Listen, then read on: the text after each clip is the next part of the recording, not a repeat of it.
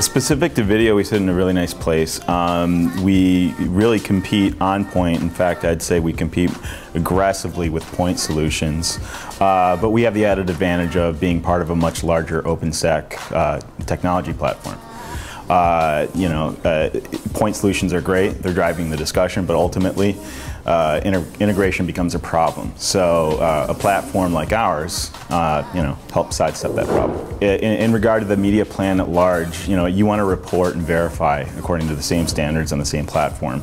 Trying to stitch that together really produces a jagged, somewhat very hard to follow narrative and prove the value of your media buy. In video specifically, the hot topic is verification, because right now we have a unique situation where the demand far outweighs the supply, and to fill that, less than A+ content is getting introduced to the market. So verification is the key there. The viewability, I think everyone understands the concern in theory, but in practicality, there's I don't know if every agency or every brand has the right way to react to it. But I can say that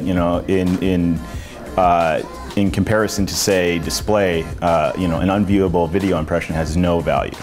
An unviewable display impression has no value, but you gave it a shot. Video is a very effective medium, but it has to be a front and center medium. The ultimate value for us is networking and being in a setting where we can have an open dialogue about what the genuine challenges are in the industry and how we can help solve problems.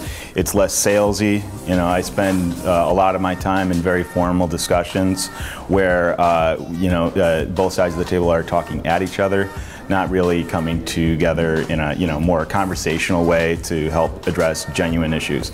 I mean, I can go ahead and say, according to the data, the problem you face as an agency is this, this, and this, but I'm overlooking a host of other challenges, that just come about on a day-to-day basis for the agency.